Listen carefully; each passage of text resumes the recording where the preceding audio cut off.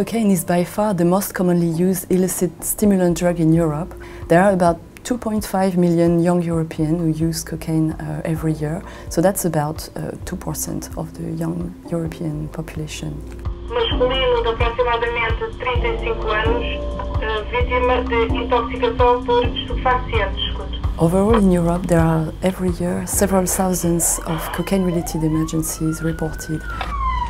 In terms of patient profile, I think it's important to divide them up into two different groups, crack cocaine and powder cocaine. Crack cocaine very much more seen in associated with heroin and individuals who are potentially living on the streets, versus powder cocaine, which is much more individuals who are using the nighttime economy and cocaine use in a recreational setting.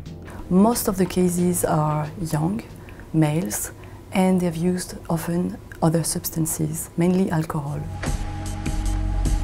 Com alguma frequência as intoxicações são mistas. Às vezes nós conseguimos saber o que é, por vezes não, é pela clínica ou pela informação que vem posterior, mas é comum haver intoxicações mistas.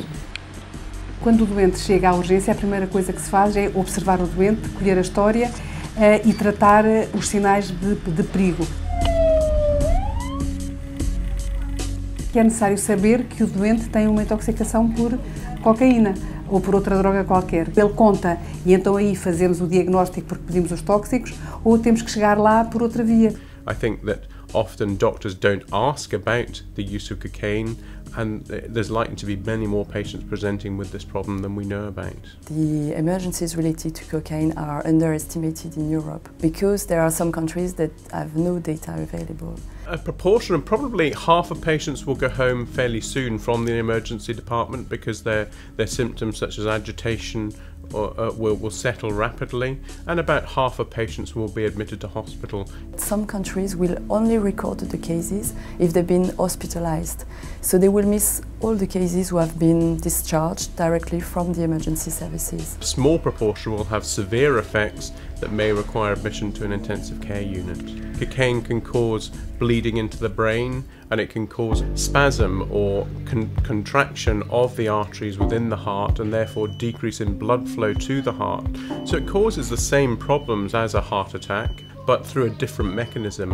A classical heart attack is due to fat buildup within the arteries. Cocaine is causing it due to contraction of the blood vessels within the heart. It's therefore important for doctors to be aware that cocaine is the cause, because the management of that heart attack is different to a classical heart attack.